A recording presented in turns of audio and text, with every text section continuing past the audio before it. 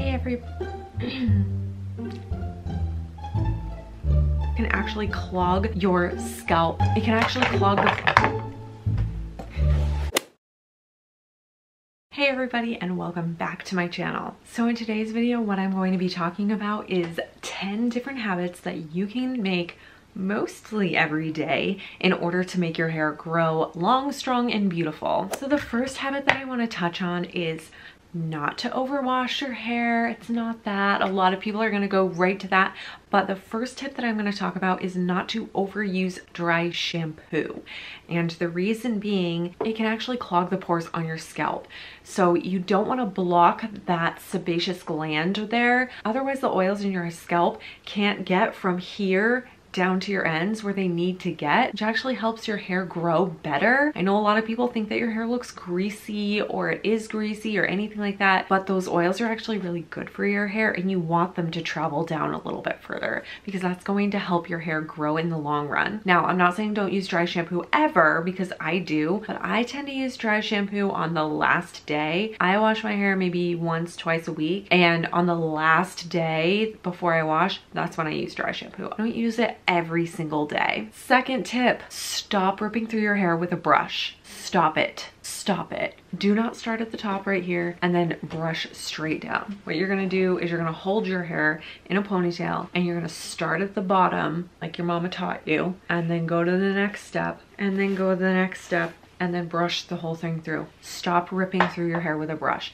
If you are hearing a ripping sound, your hair is ripping, you're breaking your hair and you're ripping it out. Stop doing it. It's not helping you. Third thing that we're going to talk about, I actually mentioned in my previous video or 2 videos ago, is to get regular trim. Now, I'm not saying that you need to cut off 1/4 of an inch every 6 weeks because that's all it grew. No, what I'm saying is just cut off the split. If you guys need a tutorial on how to just cut off the splits of your hair, please go here and I'll link it down below. I just filmed a video on it and it's very helpful and informative. But you want to make sure that you're cutting the splits off because otherwise they keep splitting all the way up your hair shaft. And if you do that, your hair is also going to become weaker and break. So you want to make sure that you're cutting the splits when they happen. Hydrate. I know I sound like a broken record when it comes to that one, but hydration is key. It's great for your skin. It's great for your hair. It's going to help everything grow better.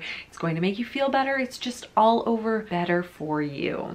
Do it. The next thing that we're going to talk about, you've heard over and over again, but I'm going to explain why, and that is avoid heat. So avoiding heat is really hard for some of us. I know for me, I just straightened my hair for the first time in months and I love it straight, and I forgot how much I love it straight, but it's super, super damaging for your hair. Your hair is not going to grow past a certain length if you don't stop using the heat. So my suggestion is to find a style that requires no heat, or a way to dry your hair that requires no heat that you can feel comfortable wearing every single day, and rock that, and then just use the heat styling on the weekends if you go out or for certain occasions. Sixth thing is take your vitamins. Vitamins help grow your hair so much. I'm not saying that you need to take a hair, skin, and nail vitamin or even a biotin or any of those miracle hair growth gummies or whatever it is. You don't need that. Just take your regular multivitamins, or make sure that you're getting a lot of vitamin dense foods in your diet. That's really going to help your hair.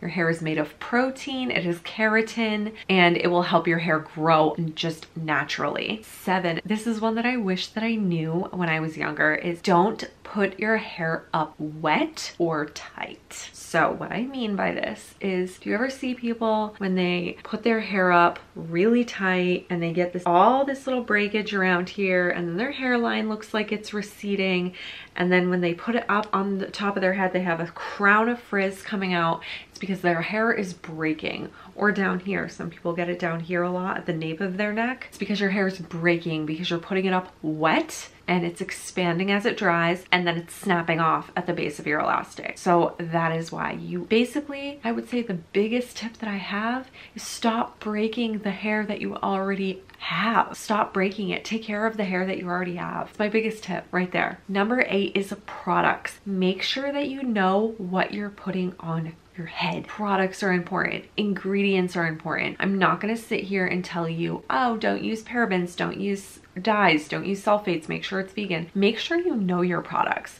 Not all sulfates are created the same, guys. Not all sulfates are bad. Did you hear me? Not all sulfates are bad. Did you get that? Okay. Not everything that you hear on the internet is bad for your hair. Make sure that you're taking care of your hair. You're knowing what your ingredients are, you know what you're using, and you're protecting your scalp and the hair that you have on your head. I personally use Moroccan oil products. That is because I love the products, but you know what? There are plenty of other lines out there that I really love that work really well. Color Well, for example, is an amazing company that works really well for your hair. 9, I'm gonna tell you is use gentler color services. If you have dark hair like me and you want to go platinum blonde, it's going to damage your hair. Sometimes I lighten the ends of my hair, but sometimes I don't. Get a gloss if you're wanting to change your hair, but you're not really needing anything too much, but you need a little something just to make you feel better. Just do a gloss. It's going to be a semi-permanent, it's not going to damage your hair at all, and it's going to make it nice and shiny and fresh and feeling new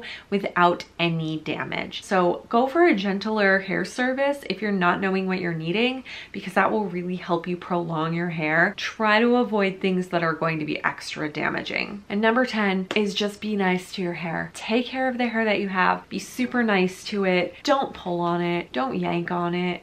Hi, Dan's literally sleeping while I film. YouTuber life. Comment down below if you can relate. Be nice to your hair. Take care of the hair that you have on your head already. You don't have to replace that hair every time. Take care of this hair and then this hair will come. You want to start new hair, get everything flowing, rolling. You know what I mean. Anyways, give this video a big thumbs up if you found this helpful. Make sure you comment down below what your hair goals are and what products you use, because I want to know what you're using. Anyways, subscribe to this video if you want to see more hair tutorials or anything like that. I will see you guys in the next video. Bye.